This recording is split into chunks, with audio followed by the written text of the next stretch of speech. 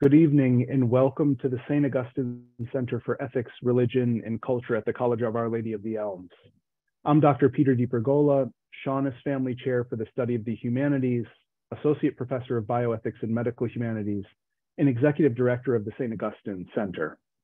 I have the distinct honor of hosting tonight's distinguished lecture in ethics. Please note that tonight's event is being recorded and will be uploaded on the Elms College YouTube channel within the next few days. Immediately following tonight's lecture, there will be an opportunity to engage directly with our distinguished speaker. Please feel free to submit your questions via the Q&A box at the bottom of your screen. We ask that you please avoid using the chat box to submit questions. Before we begin tonight's event, let us take a moment to consciously place ourselves in the presence of God. To that end, it is now my pleasure to introduce Isamar Perez, first-year secondary education in history double major, who will offer a prayer to Saint Camillus de Lellis, patron saint of healthcare workers. Glorious Saint Camillus, turn your merciful eyes upon those who suffer, and in a special way upon those who care for them. Grant to the sick a holy restfulness and a profound trust in the goodness and power of Christ. Assist healthcare workers to be generous and lovingly dedicated to the dignity of those entrusted to their solicitude. Provide all who are present this evening with a deeper understanding of the mystery of suffering as a means of redemption. May your protection comfort the sick and their families, and encourage them to live together in love. Bless those who dedicate themselves to the poverty of health, and through your holy intercession, may the Lord grant peace and hope to all. Amen. Thank you, Isamar, for that beautiful centering prayer. Dr. Charlie Camosy is Professor of Medical Humanities at Creighton University School of Medicine and concurrently holds the Monsignor Curran Fellowship in Moral Theology at St. Joseph Seminary in New York. Prior to joining the faculty at Creighton and St. Joseph, Professor Camosy spent 14 years in the Department of Theology at Fordham University, which he joined after earning his Ph.D. in Moral Theology from the University of Notre Dame in 2008.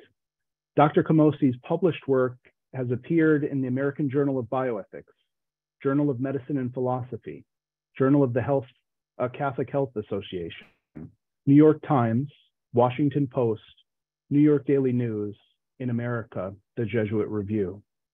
He has monthly columns with the Religion News Service in Angelus and does weekly interviews for The Pillar. Professor Camosy is the author of 7 books with an 8th on the way.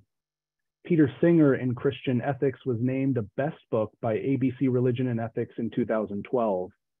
Beyond the Abortion Wars was an award winner with the Catholic Media Association in 2015. And Resisting Throwaway Culture was named Resource of the Year by Catholic Publishers Association in 2020. His most recent book, Bioethics for Nurses, A Christian Moral Vision, was published this past July. Dr. Camosy is the founding editor of the Magenta Project, a new book series with New City Press. In addition to advising the Pro-Life Commission of the Archdiocese of New York and receiving the 2018 St. Jerome Award for Scholarly Excellence from the Catholic Library Association, Professor Camosy was recently made a Knight of the St. Peter Claver Society. He and his wife, Pauline, have 4 children, 3 of whom they adopted from a Filipino orphanage in 2016. Please join me in extending the warmest possible welcome to Dr. Charlie Camosy, who will deliver the 2022 Distinguished Lecture in Ethics on the topic of another of his award-winning books, titled Losing Our Dignity: How Secularized Medicine is Undermining Fundamental Human Equality.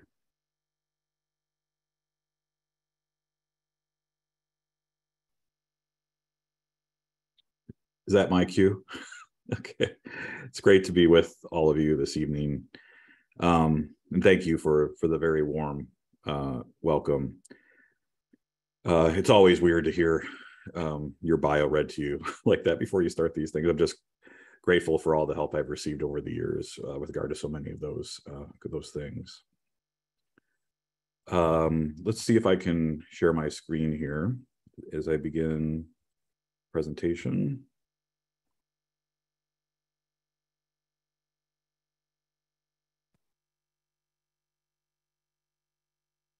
Hopefully that is working.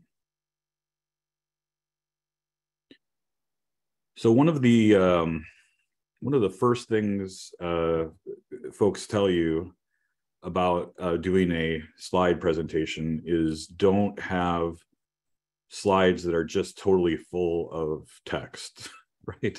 So naturally, my first slide is totally full of text, but I'm gonna tell you right off the bat that this will be the only slide that is gonna be like that this evening. I just wanted to get my central thesis kind of out there, and you can see what I'm going to be doing this evening. I always at least like to have a sense of where someone is going in their presentation, because sometimes if they appear to be wandering, I'm like, what is this going to be over? But here's essentially what I want to prove, if I can, this evening. I'll be interested, of course, to hear your questions. Please ask your questions, especially if you disagree with something I'm suggesting here. So the first point is our secularized and even irreligious culture, especially in medicine and other institutions with incredible power, particularly over life and death, no longer has the resources to explain why all human beings are equal. Once we abandon the theological idea that all members of the human family are equal because they share a common nature which bears the image and likeness of God, we didn't have anything left but actualized concepts like autonomy, rationality, self-awareness, will, productivity, yada, yada, yada. You probably heard them all a million times, in which to understand and locate moral value. It goes without saying, perhaps, human beings do not have all these capacities in equal measure. Some don't have them at all. And that's especially true of disabled human beings. And more human populations are falling out of the circle of protection that fundamental human equality provides. And it's time to sound the alarm, in my view, on where this is going.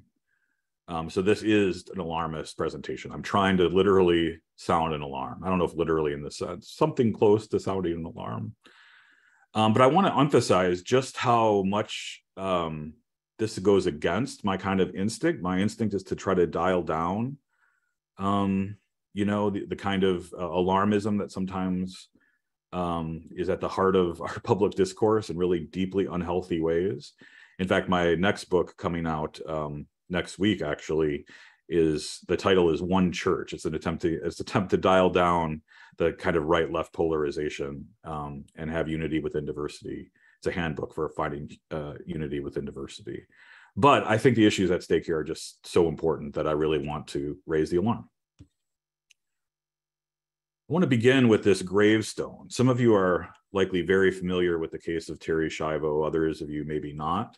I'm not going to get into too much detail about it, but Terri Schiavo in the early part of this century really captured the imagination of people all around the world, but especially the United States. She was said to be in a so-called vegetative state, and there was a big fight between her, essentially her husband and her parents about what should be done. Should she be continued to be given care, or should she be dehydrated and starved to death? And her husband won, saying that this is what she would have wanted. And he got to write the words that appeared on her gravestone right here. And I think these words are really, really relevant to the kind of case I want to make. So I figured I'd start with it. According to Mr. Schiavo, he said that his wife departed this earth in 1990 when she had her catastrophic brain injury, and she was at peace when she was finally dehydrated and starved to death in 2005. Now, this is very interesting, right? It's incredibly interesting, because what this is saying is that somebody's kind of spirit or soul can leave a living body and essentially depart this earth. I'm not exactly sure that's, that he went into much, metaphysical detail about that, but that's essentially what has to follow from this.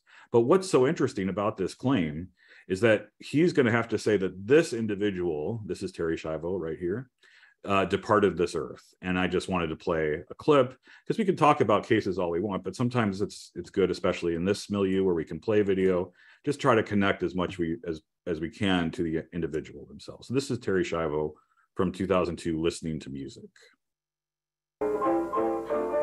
If you can't hear that, let me know, please.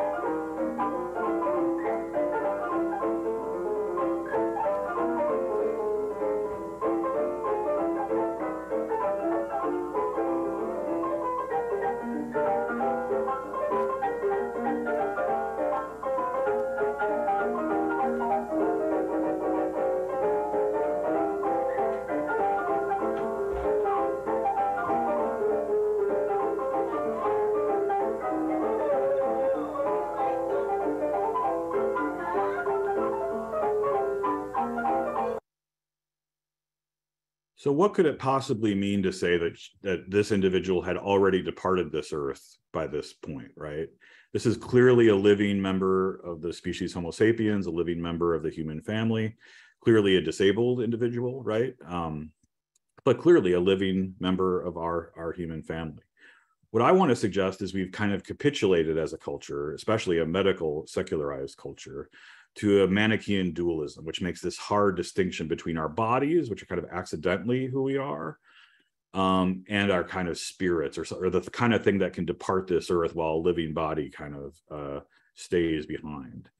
But I want to argue actually that the groundwork for this fantastically bad idea was laid actually decades before 2002 or 2005. And here, let's get into a little bit of some not too distant history, but history nonetheless. So this is Dr. Robert Ebert, who was the dean of Harvard Medical School from 1965 to 1977. And Dean Ebert had a problem very soon after he got his position. And the problem's name was Henry K. Beecher. Dr. Beecher was the very famous, or in some cases infamous, anesthesiologist and chairperson of Harvard Medical School's Institutional Review Board. He kept pushing his dean to change the definition of death, and was very clear about the reason why. He said, quote, "Every major hospital has patients stacked up waiting for suitable donors." And he was successful, Dr. Beecher was, in petitioning his boss to establish what would become the famous, or again, perhaps infamous, 1968 ad hoc committee of the Harvard Medical School to examine the definition of brain death. And he also succeeded in getting the outcome he wanted from that commission, namely switching from a cardiopulmonary only definition to one that included brain death as well. But importantly, only after a failed first draft of the committee's report was sent to Ebert's office, and he sent it back for revisions with a number of notes, including this very important note. It suggests that you wish to define death in order to make viable organs more readily available to persons requiring transplants. So whatever we think of the concept of brain death as a concept today, its historical origins are clear. They really wanted to change the definition of brain death so that we could get more organs for transplant, which is a good thing. You know, it's a good end, but the means are obviously problematic. We don't want to just label people dead so that we can get their organs, right? And of course, this takes place in the context not just of being able to transplant organs, but also having ventilators, the invention of the ventilator, right? And having folks stay alive on ventilators that previously were not able to be kept alive. But despite these dubious origins, as a way of maximizing resources, and this is a key theme throughout my presentation, maximizing resources, economic issues, justice, just allocation of scarce resources is a really important theme. This view of the human person has become the law in all 50 states, with only really New Jersey, my home state of New Jersey, allowing for very clear religious freedom exemptions. In fact, you might think religious freedom in the United States refers primarily to some kind of conservative Christian group, but it was actually, as part of my research for the book, I found out it was local Orthodox Jews in my area, my home state of New Jersey, who had this a vision of the human person that was incompatible with this and carved out this religious exemption for themselves. And this particular exemption in New Jersey would become very important for the next case I want to talk about, which is the case of Jahai McMath. Let me just play a little clip about her story. She was thought to be brain dead as well. She was in, she and her family lived in California. She also had a catastrophic brain injury. A long story short, she and her family were forced to take her to New Jersey to care for her. But here's a little video clip on her story. Months after several neurologists declared her brain dead, a Bay Area family wants that ruling reversed. KPIX 5's Linda Yee shows us the video that Jahai McMath's family says is proof that she is alive. Linda? Well, Ken, the video clips do show movement, but are they what some neurologists say are spontaneous reflexes common in brain-dead patients, or is it truly a miracle? Come on, girl, I was watching. Come on, girl, very good. Oh, so proud of you, boo. She moved her foot on command, says Jahai's mother, and as the days passed, there was more. Very good. Very good, Jahai. Nyla Winkfield has been by her daughter's bedside for the past 9 months. So then I said, okay, well, move your thumb if you can hear me. And then she moves her thumb again. So I said, okay. So she knows the difference between left and right. She knows her fingers. If I say move your leg, that's something that she can do with no issues. The family's attorney showed brain scans and EEG results to bolster their argument. The neurosurgeons at Oakland's Children's Hospital were wrong when they said Jahai was brain dead.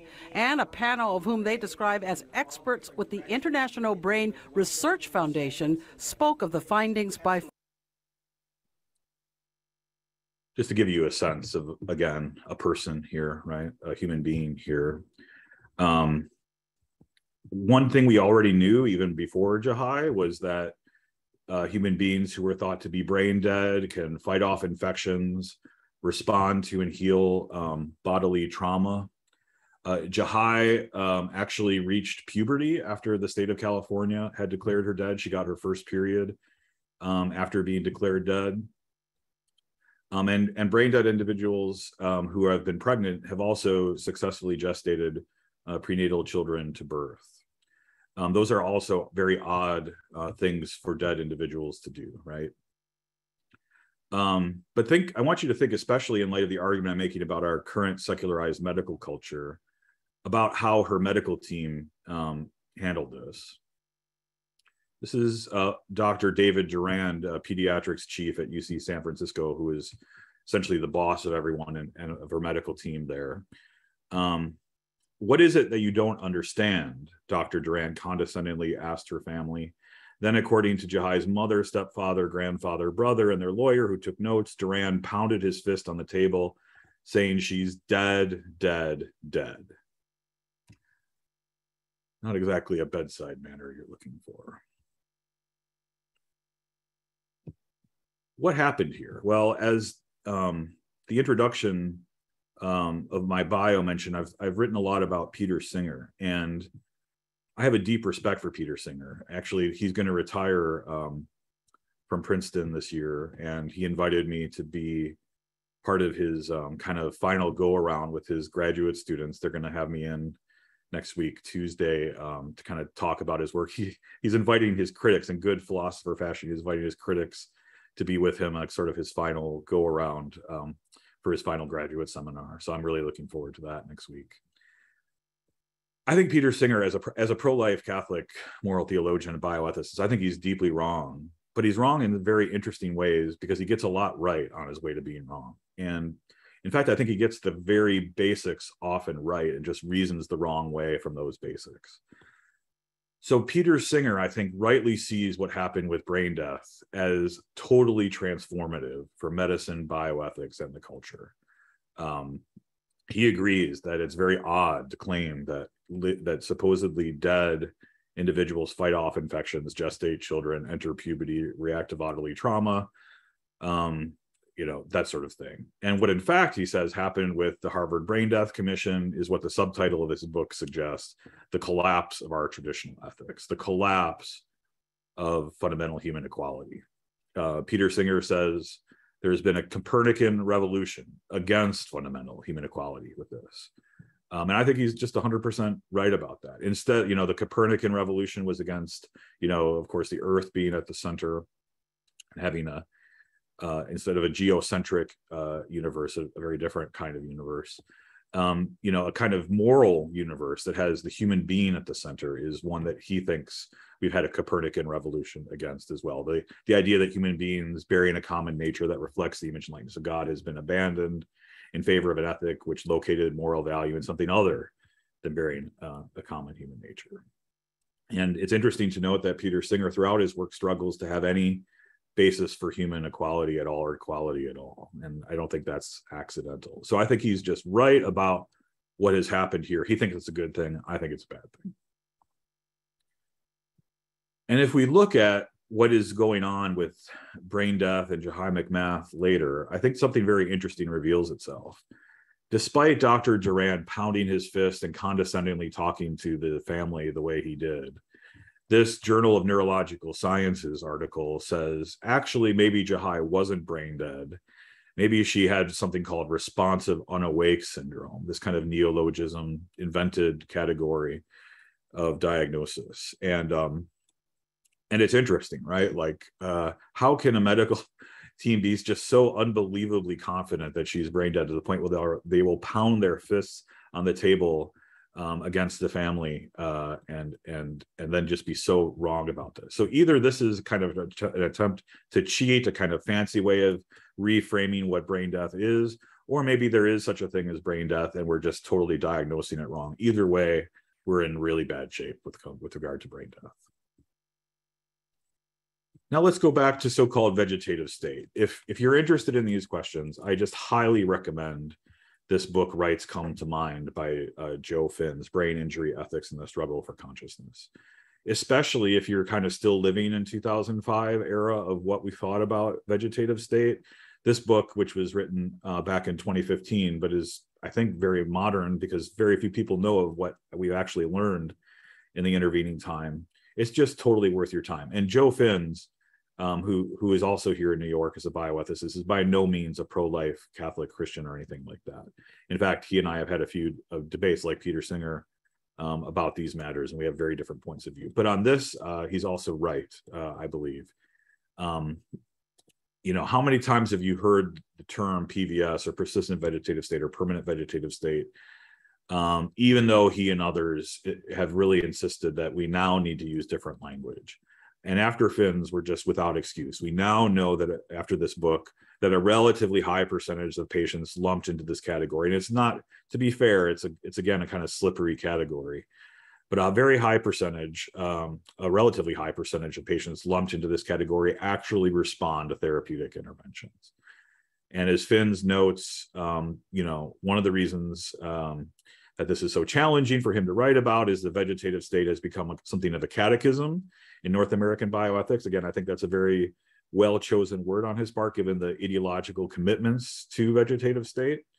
But Finn speaks dramatically and movingly about the need to think of this as a battle for the basic civil rights of this population, right? If, in fact, this population is a deeply, deeply brain-injured, disabled population, then based on how we're treating them, especially dehydrating and starving them to death, there's obviously major issues of fundamental justice and human equality here.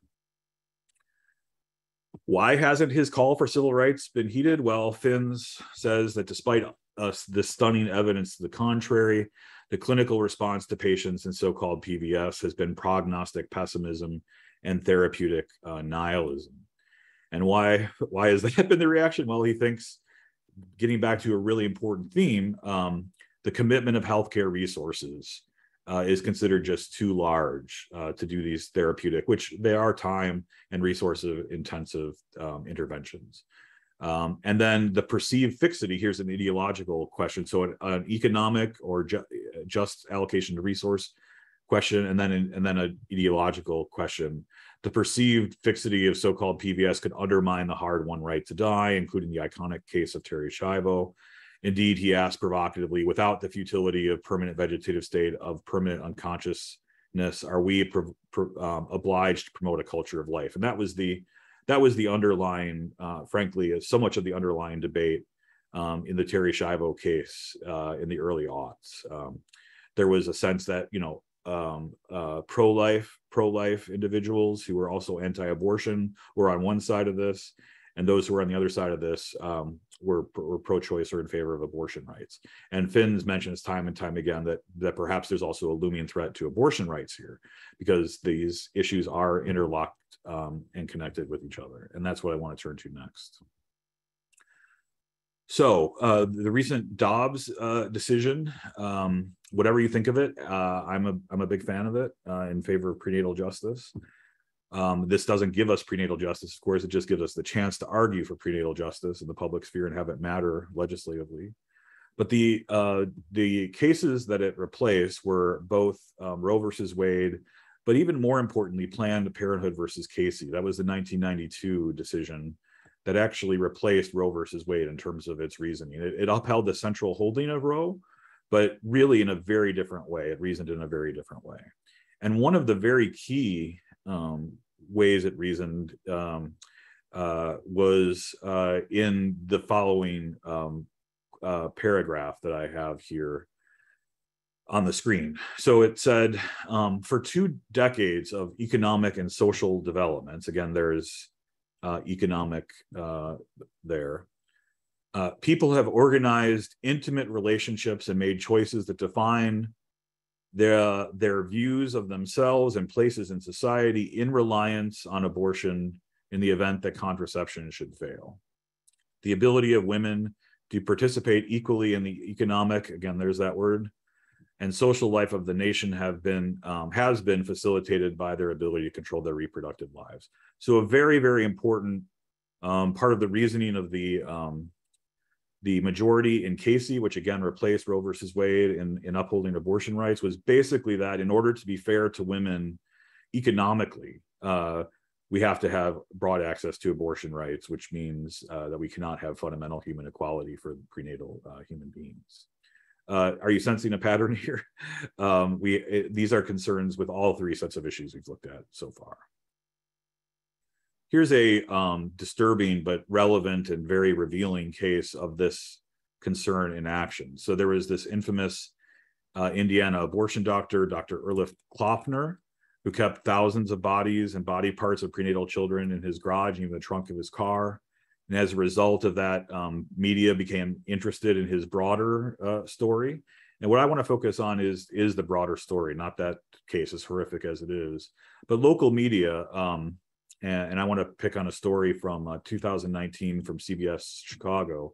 They started digging around his broader dealings, and they interviewed a woman whose name they kept private, who was, treated, I don't know if that's really the right word for it, by Dr. Klopfner. When she heard the story, she thought, oh my God, I did this awful thing and my children are possibly held in a box somewhere in a house. I cried. She had her twins aborted by him at some point.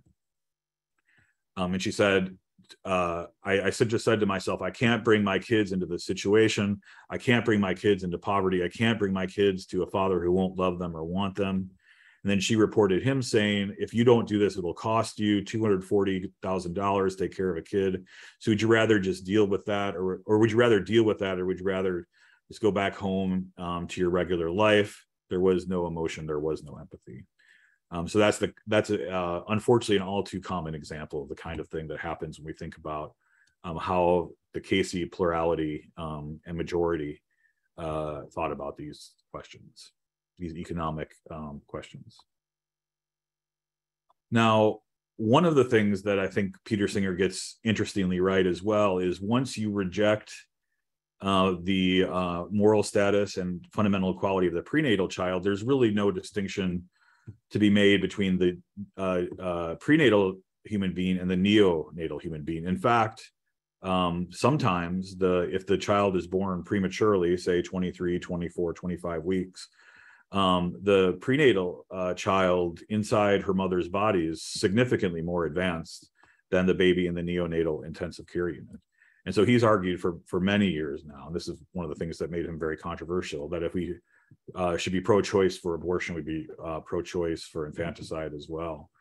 And that's because he, like so many others, think of abortion as primarily about reproductive autonomy, not bodily autonomy. So bodily autonomy is very famously exhibited in maybe the most famous article ever written on abortion by Judith Jarvis Thompson, which imagined that abortion is kind of like removing yourself from an unconscious violinist who has been attached to your body for 9 months. And do you have to stay attached to the unconscious violinist for 9 months? No, says Thompson, you can remove yourself even if you foresee but don't intend that the unconscious violinist will die, and that's what abortion is like. And that's the bodily autonomy view. But the reproductive autonomy view, which again was what the Casey majority was about, right? The kind of autonomy, not about bodily autonomy, but about, with regard to economics and economic justice. And what's so interesting about this too, and this gets into one of the reasons why I'm so alarmist in my presentation here. I wrote this article back in April for the public discourse, saying that the logic of aiming at death in abortion is now, unsurprisingly, what I just said, moving to the neonatal intensive care unit. In fact, the Reproductive Health Act in New York, when it was passed, which made abortion like almost totally without limit in New York State, explicitly said, hey, if you want to have, the law before that said, if you want to have an abortion after viability, which is about 22 weeks now, 21 weeks, 6 days, 5 days maybe is the earliest the baby can survive outside the mother, that you had to have 2 doctors present, one for the abortion and one in case the baby was born alive, and you had a doctor specifically to take care of the child. After the Reproductive Health Act was passed, New York law changed to go from 2 doctors being present to only 1 doctor being present. And then there have been a lot of concerns about what happens when there's a failed abortion, a baby is born alive. Is the baby cared for like a fellow member of the species Homo sapiens, or are we in a reproductive autonomy stage where really what we're asking is, do we have the right to a dead baby at the end of the day, rather than a right to a body, a reproductive or bodily autonomy?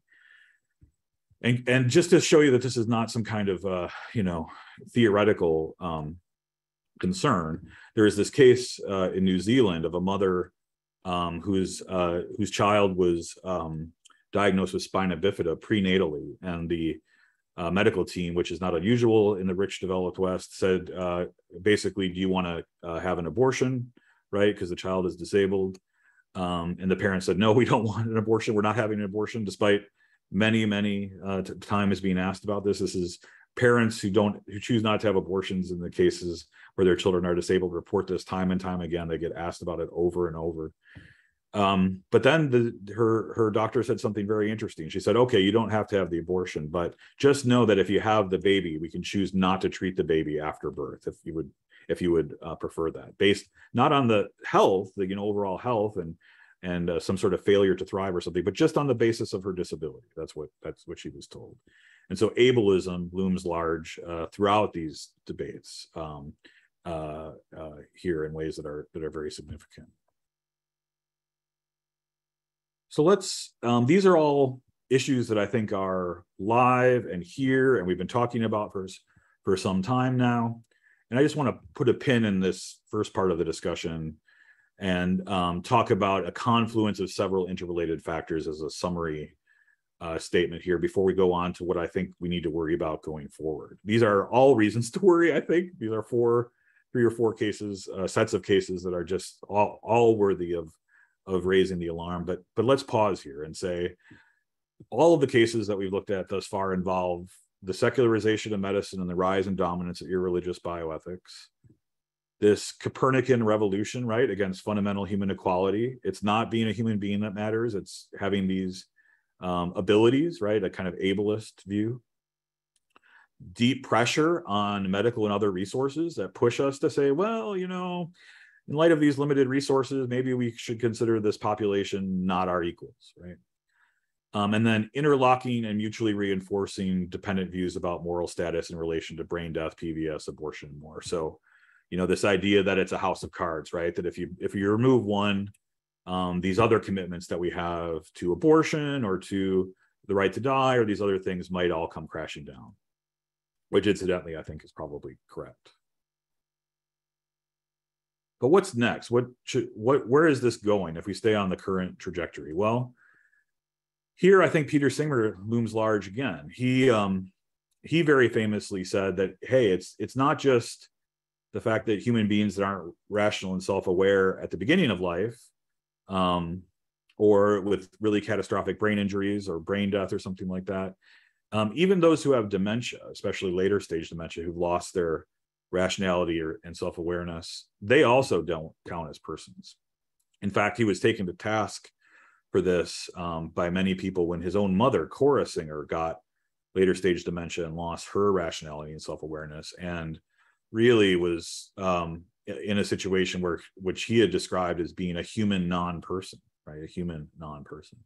Living human being, obviously, but losing the traits that matter, the abilities that matter.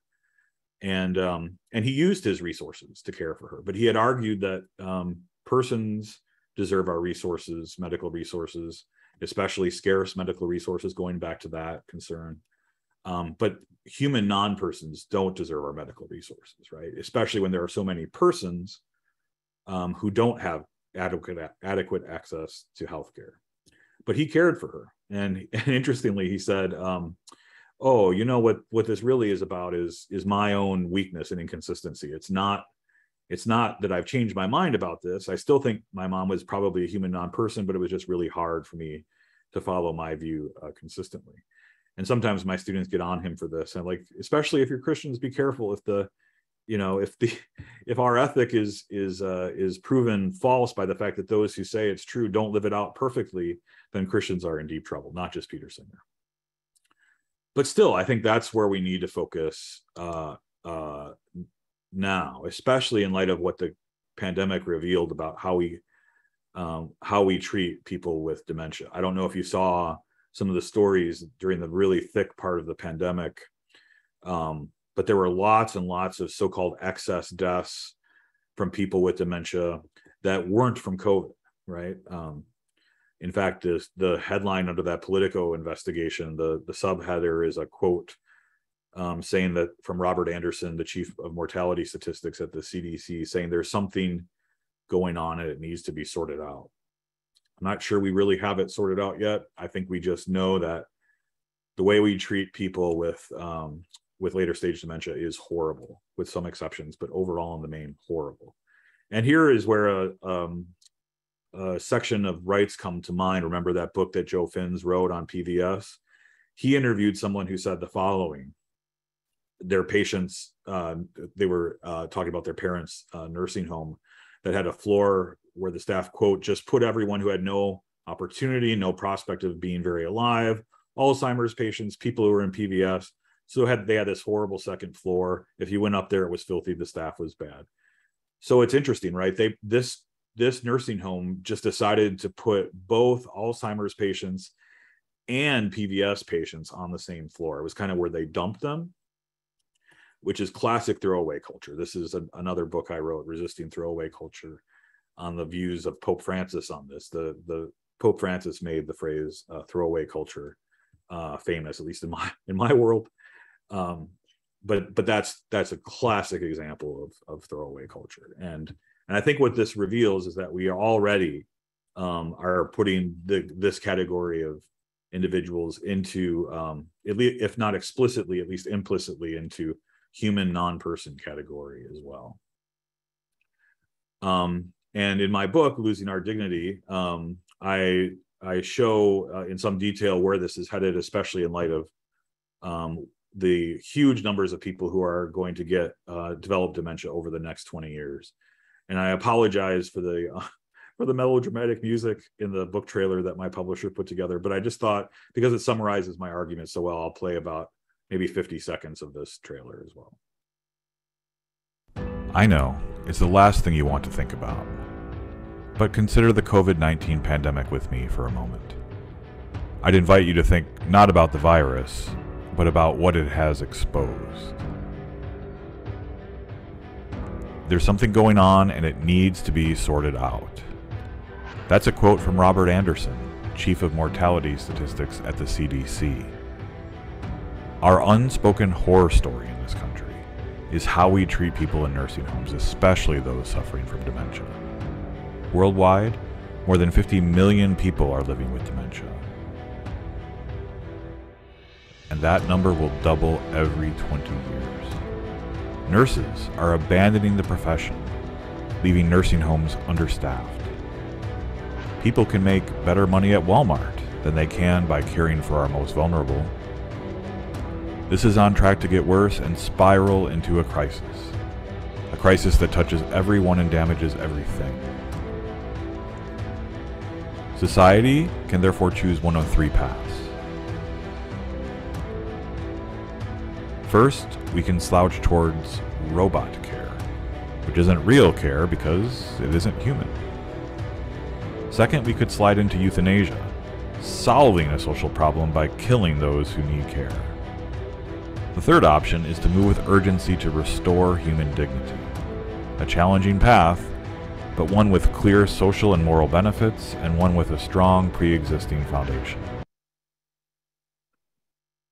So if you think that's too dramatic, and I can understand why, given that melodramatic music, I just have three headlines here that show that it really isn't. I mean, we already know that Canada, our neighbors to the north, have already explicitly legalized euthanasia for the disabled in ways that are really horrific. I don't know if you're paying attention to what's going on up there, but the slippery slope there has been unbelievably fast. In fact, this is a little bit of an aside, but they've already told people who are in public housing, where the environment of the public housing, because of the paint or something, is causing them really severe distress, that when they ask for different kind of housing, they say, no, we won't give you new housing, but if you would like assisted suicide, we can give you that. So basically they're now offering assisted suicide in Canada just because you're poor and you can't afford appropriate housing. But they explicitly made it legal for people who are disabled. And we already do this by omission very significantly. So for instance, with Terri Schiavo, the way she was killed was by withholding food and water. This happens sometimes already on the down low, but some activists want to make it explicit. And here is a really sort of unbelievable article from the Hastings Center report. I wouldn't share it otherwise because it seems so, bonkers. But the Hastings Center report is one of the most respected secular bioethics journals in the country, if not the world. And these very reputable bioethicists argue that maybe we should have advanced directive implants for people with dementia, so that if you kind of deteriorate to the point where you can't make a decision, your advanced directive implant will kill you. Here's something we're already doing, though, in the United States. The New York Times did this really important expose showing that at least 21% of nursing home residents are on antipsychotic drugs, despite the fact that they don't have antipsychotic maladies or psychotic maladies of any kind.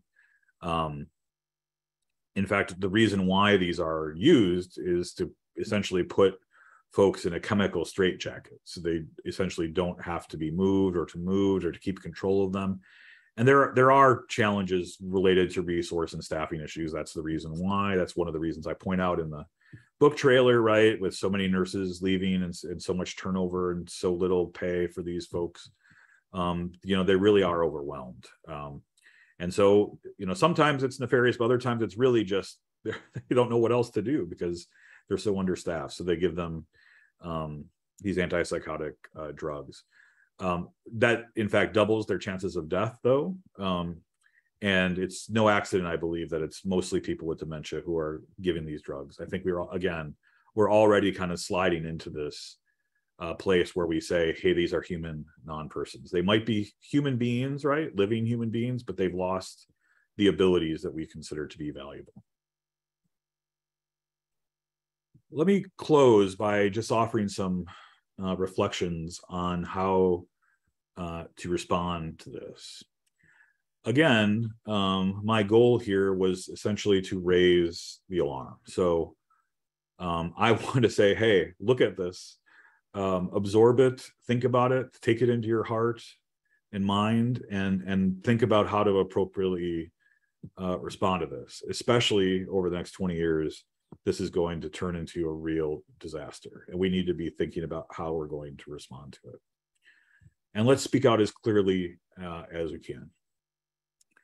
And part of how we would speak about clearly is if you have theological points of view that lead to your own conclusion that human equality doesn't matter when it comes to what you can do or your abilities, but matters based on the kind of creature you are, right? The kind of kind to which you belong, a Homo sapiens, right?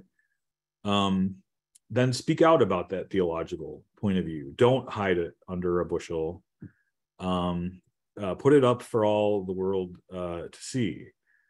For too long, I think those of us that have had this view, and I include myself in this, have felt the need to hide or kind of translate this view away, or not wanting to offend people, or in the light of diversity and whatever.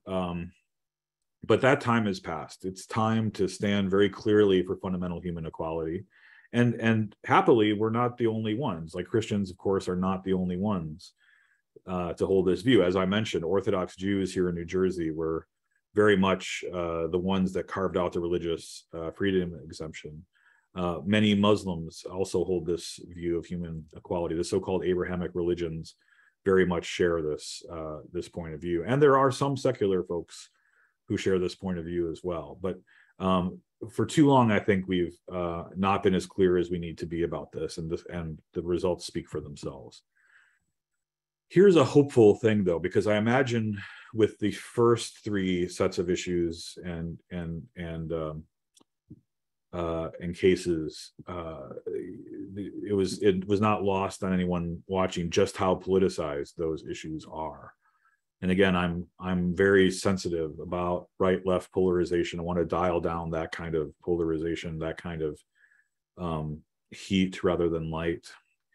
But I understand the challenge with that. I wrote a book called Beyond the Abortion Wars, trying to dial it down. But it's tough when, especially in a post-Dobbs environment. What is so attractive to me, or hopeful to me, maybe is a better word, about the dementia crisis is that it has not yet been politicized. It doesn't feel to me, and I'd be curious what you think about this if you have thoughts in the Q&A, but it doesn't feel to me like this has been politicized along the right or the left yet. And with that, I think maybe it could be a bridge for dialogue. And actually, that's in the 3 steps that I have there, in the 3 bullet points that I finish up with. That's the second of the 3 steps. I am imagining about like a short and medium and long-term kind of responses.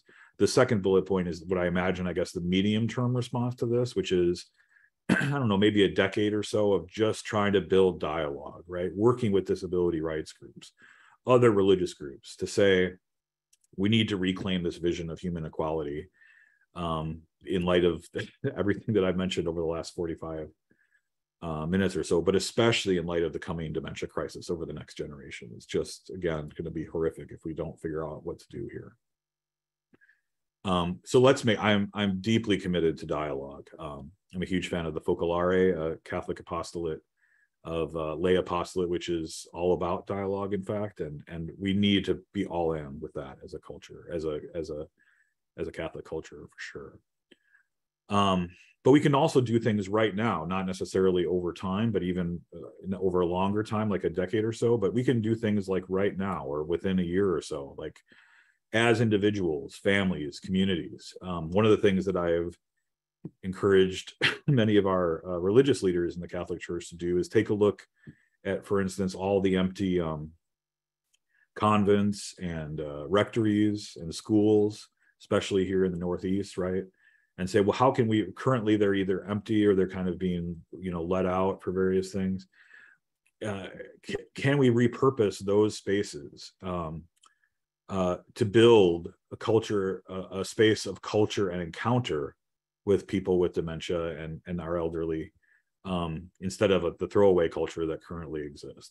Pope Francis says that we need to build a culture of encounter and hospitality as a kind of antidote to the throwaway culture. I firmly believe he's right about that. And maybe that's one of the ways that we can build a culture of encounter and hospitality as a church, is make spaces that actually allow for encounter across difference. I even, in my own home parish here in New Jersey, we have a school, right? An empty school, and also now an empty convent. I kind of have these delusions of grandeur of kids being in the school and elderly and disabled in the convent, and actually having cross-generational encounters as part of this. It's interesting that some of the loneliest people in our culture are young people, especially those that are kind of, addicted to social media or their screens, right? And also older people who are in their rooms, often watching television all day long, having very few visitors.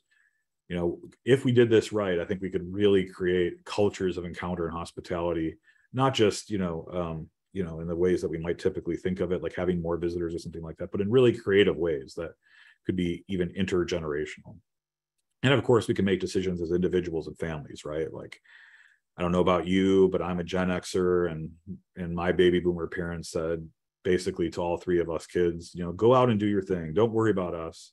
In fact, they didn't even really say, don't worry about us. It was understood that we're not going to worry about them. That was the sense. And so I grew up in the Midwest, but we went to all three as far as we could, South, West, and East, all three of us. And now my parents are in their 70s in the Midwest, and none of us are there. And it's heartbreaking. All three of us are trying to think, how can we get there? What's going on? How are they going to be taken care of? But maybe that's also something we can do, right? Is like thinking about, how do we make sure there's not just this floor where everyone's kind of thrust into, where they're given a chemical straitjacket, but, given good care, given loving care, and again, a culture of encounter and hospitality as opposed to throwaway culture. And then I'll just wrap up here by thinking about something difficult. Again, a lot of things that were difficult in the presentation, but it's not guaranteed that we're going to succeed in our cultural dialogue, right? In fact, there is a chance that we'll fail, and that the broader secularized medical culture and the broader secularized culture in general, which is becoming more and more secular, will simply move in the direction of thinking of human beings with dementia as human non-persons. And then I think it's going to be time for the church to be the church and step up, as we have in ages past, and say, we will care for these individuals. We will be the ones. Come to our hospitals, come to our clinics, come to our parishes, come to our homes, and we will take care of you. Even if the broader culture will not, we will make a space for that. And I actually wonder if that might be a sign of evangelization. One of the key things that the early church did in order to grow, they didn't do it in order to grow, but it ended up being one of the reasons they did grow, was during very serious medical emergencies in the ancient world. It was just well known that Christians stood around and hung out with the sick during epidemics and pandemics and natural disasters and whatnot. And that kind of radical love for the other was a tremendous tool of evangelization. People wanted to be around that love. They wanted to be around communities of people that would sacrifice and again provide a culture of welcome and hospitality, and encounter this way. And maybe this could be a time, if in fact it comes to it, it might be a time for the church to be the church again, in that way. And we do have the resources. One of the things and I'll finish with this point, that the church does have, especially in the United States, is a very robust healthcare system. In fact, 1 in 7 beds in the United States is in a Catholic facility. And when you combine that with these other physical plants or buildings that maybe could be repurposed and whatnot, there are things we can do just as a church that I think could loom large here in a very unfortunate situation where it's basically up to us and maybe a few other folks from other faiths who need to step up here. Okay, I'll stop there and see if you have any questions for me.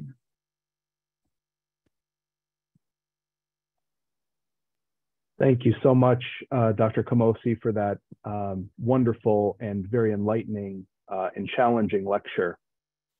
We now have an opportunity to engage directly with our distinguished speaker. So please feel free to submit your questions for Professor Camosy via the Q&A box at the bottom of your screen. We ask that you please avoid using the chat box to submit questions. It is now my pleasure to introduce our Q&A moderator for this evening, Dr. Michael McGravy. Dr. McGravy is Assistant Professor of Religious Studies and Director of the Institute for Theology and Pastoral Studies. Thank you, Dr. DiPergola, and thank you, Dr. Camosy, for a wonderful presentation. We do have a couple of questions that have been sent in, and then you may be able to see the live question here. So we'll start with that one. Are you including people with behavioral health issues and substance use issues as part of our throwaway culture? Yeah, it's not exactly the kind of issue I was focused on in this presentation, because I was focused on explicitly human beings who are explicitly thought of as not being persons, right? Human non-persons. And while the population that was mentioned is definitely part of throwaway culture, it's not just human non-persons that are thrown away and discarded, obviously, right? There's a lot of human beings that everyone agrees are human beings that are also discarded and thrown to the margins.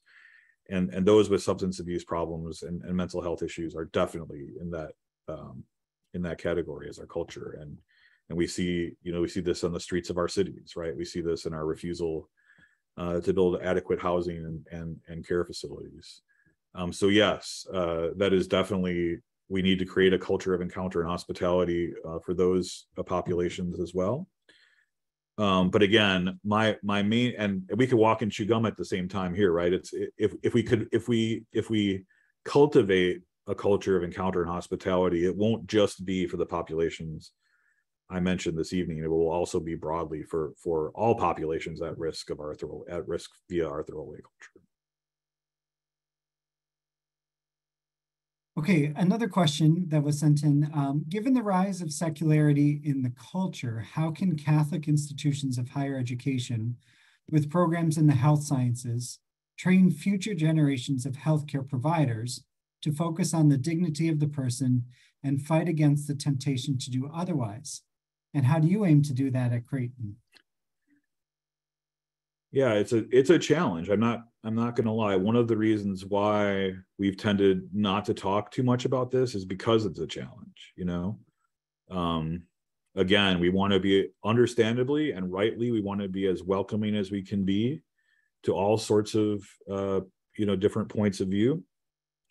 But I think, as we've seen maybe with the pandemic and the Black Lives Matter movement and so many other movements of social justice, we are willing as Catholic institutions, right, to stand up for certain values, right, and say, this is who we are, and these are values we're not willing to punt on and to sort of explain away.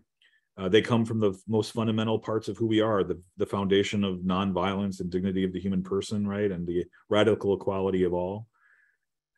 And so, it's maybe a little bit easier, based on, let's be honest, about how campus cultures work, to be explicit about those sets of issues. But the time has come, I think, to really be just as explicit about these issues of fundamental justice and fundamental equality, despite the pitfalls and despite. But I think, at least what I've tried to lay out is, especially in my dialogue with people like Joe Finns and with Peter Singer, is you can be deeply in dialogue with people who have different points of view, right? And to say, we are committed to arguments and evidence and engagement with people who aren't like us.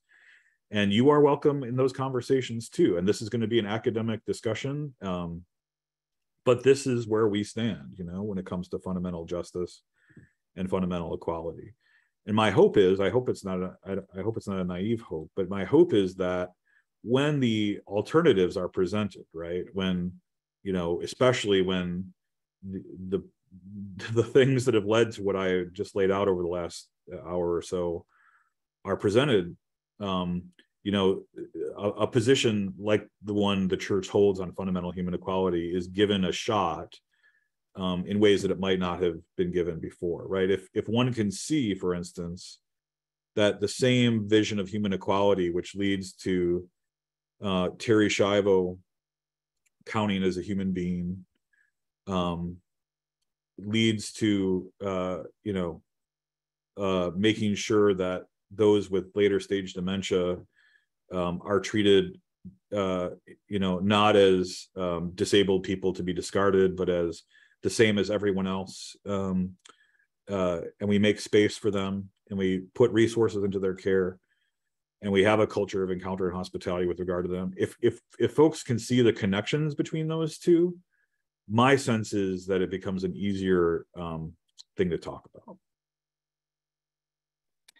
So there was another question in the chat, and there was a typo in it, I think. So I'm going to interject what I think this individual is asking. So do you consider quality of life or amount of suffering when it comes to using machines to keep these individuals alive? Well, yeah, so yes, but it's a qualified yes. So it's important to note that the church has always made a distinction between ordinary and extraordinary means of treatment, that there are times where you don't need to do everything to keep someone alive, and that's deeply, deeply part of our tradition. I mean, if you just look up at Christ on the cross, you don't need to do everything to keep yourself alive. If you look at the martyrs and the saints, you don't need to do everything to keep yourself alive. In fact, there are times where it's appropriate not to do that.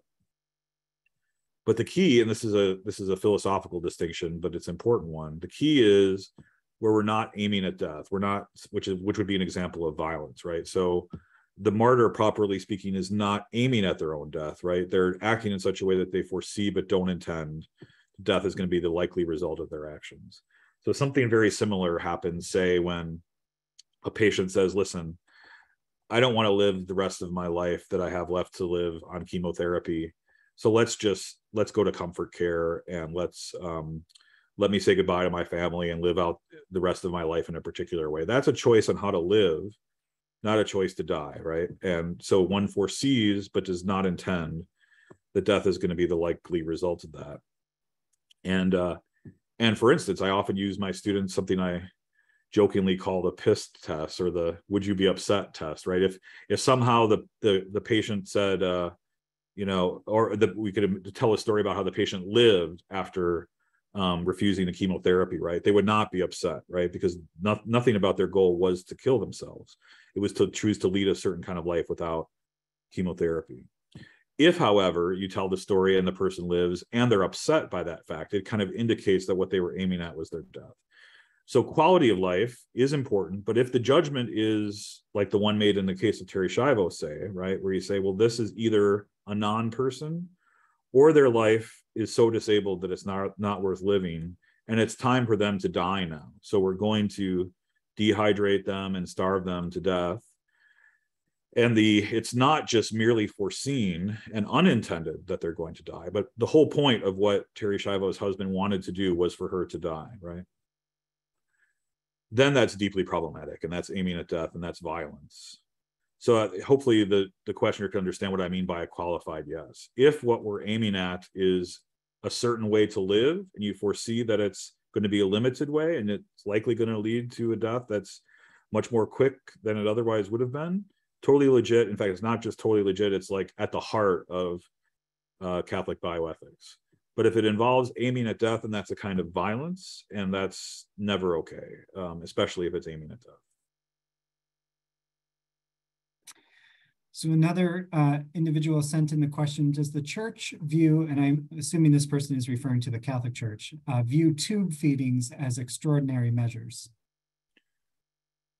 Usually not. Usually the tube feedings are a kind of care. So it's not imagined as a kind of medical intervention. It's thought it's a medical technology, but it's not the kind of technology that's being used to treat something. So it's a way, instead of giving somebody a spoon with food in it, It's another way to feed them, right? Which properly speaking is understood as care, not as a kind of medical treatment. However, there are times where, because of the nature of a feeding tube, the church says in very rare cases, it could be extraordinary care, not extraordinary treatment. So for instance, if the feeding tube is just incredibly painful for someone, say they had stomach cancer or something like that, or if the feeding tube, if they weren't processing the food, right? If the food was just building up in the stomach and was not being digested or something like that, then you could withhold that. But again, I think the intention really matters here. What happened with Terri Schiavo and removing her feeding tube and not feeding her wasn't about that. It was, again, the choice to say, either she's already dead, she's departed this earth, going back to the first slide, or she has a life that's not worth living and it's time for her to die. So, but these other cases, if you say like she's got stomach cancer and it's just too painful, or her body is no longer processing food, those are not aiming, a decision to not use the feeding tube there is not aiming at that. Okay, thank you. Another person writes, there are Christian-based healthcare communities that care for persons with dementia and treat them with respect and equality, and are also financially sustainable. Can these types of continuing care communities become exemplars of how respect for all humans can be possible in our society? Yeah, that's an excellent point. So I don't mean to paint with too broad a brush. And in the middle of the 2020 part of the pandemic, I wrote an op-ed in the New York Times that painted with too broad a brush about these things. And I got pushed back from Catholic Charities almost immediately saying, check out our, care facilities. We're doing this right. And it was a good call out from them. So there are places that are doing this right. And absolutely, those are things we need to replicate in very serious and profound ways. And also, it might be we need to replicate them in ways that, again, if we can't convince the broader culture to take this on, that we'll just need to supercharge this as a church, right? If we're going to be the primary vehicles by which these folks get the care they need, that we're going to have to really replicate it in a very dramatic way. Thank you. What place should quality of life determinations have in healthcare decision-making? So it's tough, right? I mean, at a certain point, everyone makes decisions about quality of life. So, even choosing where to live or whatever, is a quality of life decision-making process. And again, the church has said quality of life is legitimate in the ordinary, extraordinary means distinction. Just to give another example, especially in the ancient and medieval world, they'd often give patients the advice that they needed to change the climate in which they live. They need to go live in a warmer climate, say, for their own health.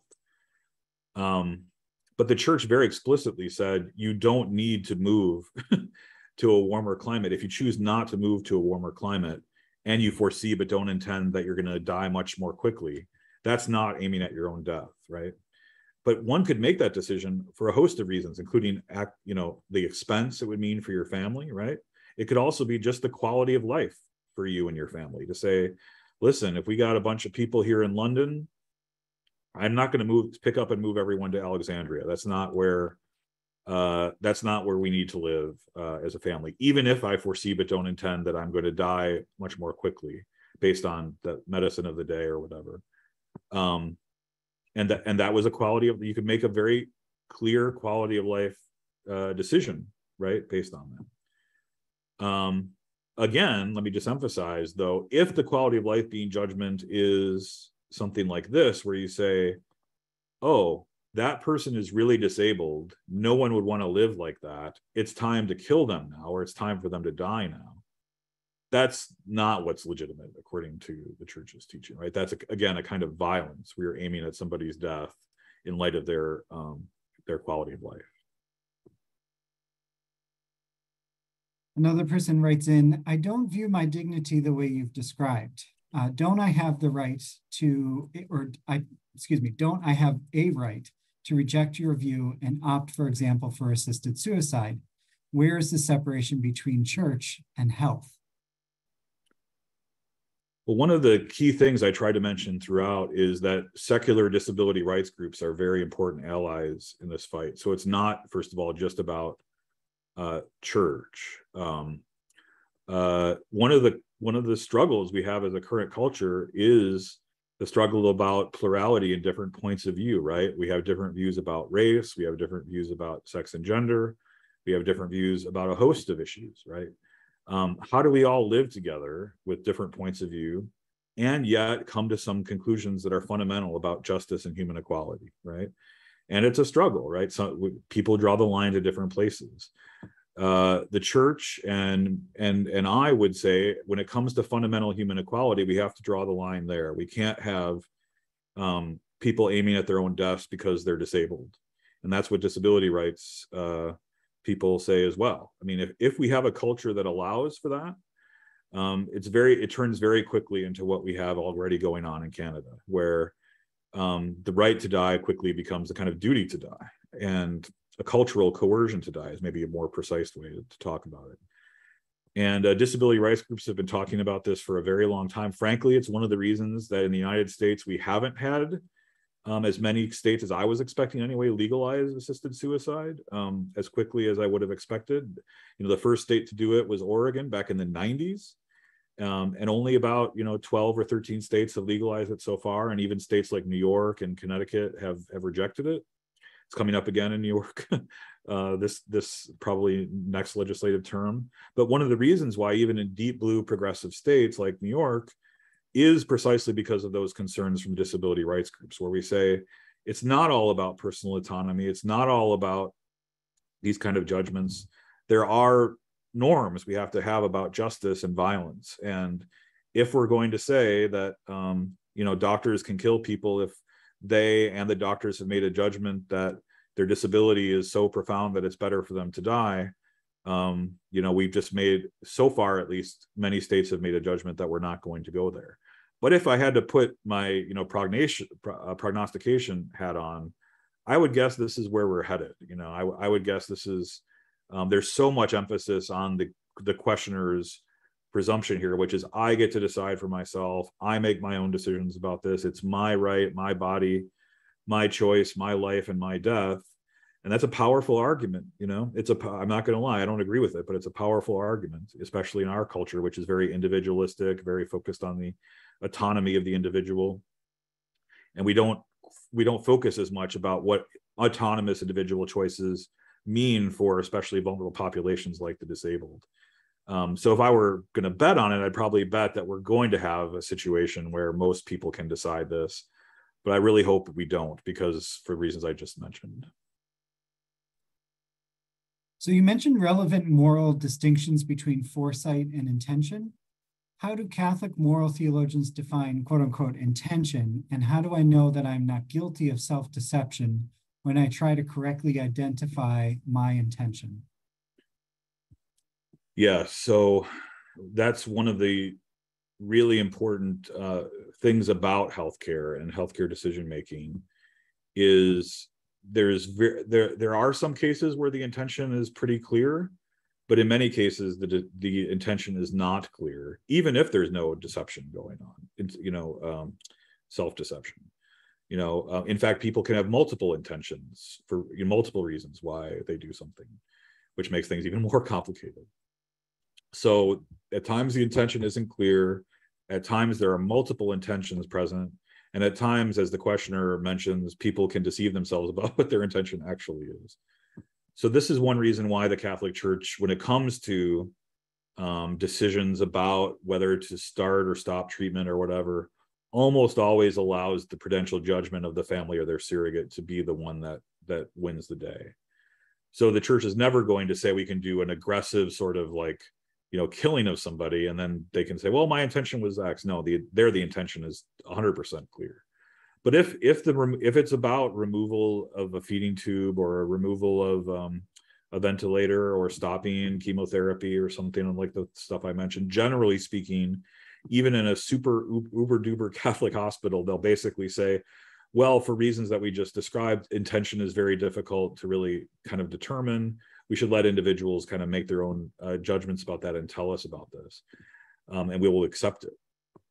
but on a personal level, there's just maybe some discernment to, if one is convinced by the kind of arguments I laid out, and it's about individual discernment, right? Then there maybe is some really tough, like self-analysis to do. Like, what is going on here at the end of the day? Are we removing or foregoing life-sustaining treatment because it's a choice of how to live, foreseeing that death is coming sooner? Or is it about aiming at death? I mean, that is something that may take some discernment and may take, some time to really kind of figure out. Okay, one final question before we turn it back to Dr. DiPergola here. Will you and Peter Singer become the new Cornel West and Robbie George? Well, I don't put myself in either of those two categories. Peter Singer would be. In fact, Peter Singer and Robert George are both at Princeton and have had their own dialogues, not quite as intimately as Cornel West has with Robbie, but maybe on a smaller scale, less known scale, it is something similar. Although, Robbie and Cornel have the added advantage, they're both committed Christians, so they can work from that baseline. Peter Singer and I do not, but I think Peter and I see, I often joke that the two people who saw bioethics most clearly in the 80s and 90s were Peter Singer and John Paul II. And so they just went in different directions. I think both Peter Singer and John Paul II saw what was like at stake and just went in two very different directions. And you can actually have fruitful debates that way, right? You can actually say, okay, we agree about these very important things. Now, where do we go from there?